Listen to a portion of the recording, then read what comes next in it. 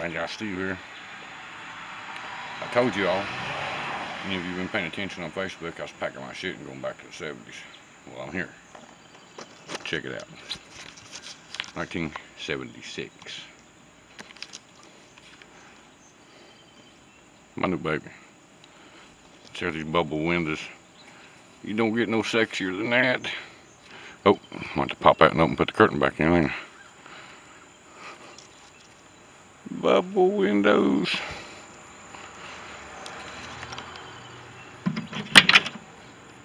She has got the shag carpet that was put in her when she was new.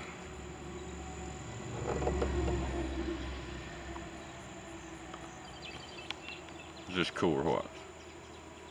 That's just laying there.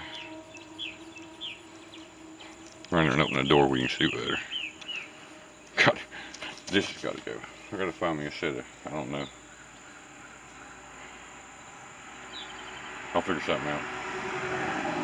Keep these cause they're original, but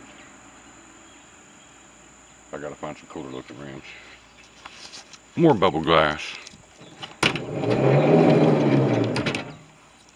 More shag.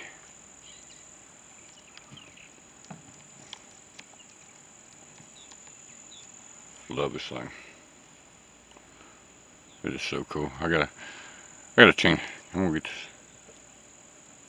Cover the seats and put them back up there. I kind of like them seats. I think I will. I don't know. I might go with a later model van seats and put in it for comfort. We'll figure it out. According to what I run across, cheap enough I can afford it.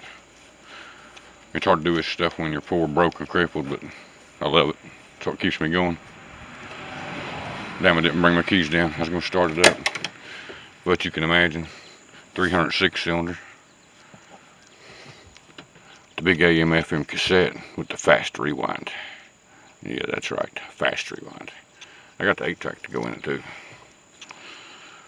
300, 3-speed. Now, check this out. True original mileage. 54,000 miles. There'll be lots. There'll be lots more to come on this one. See you out there.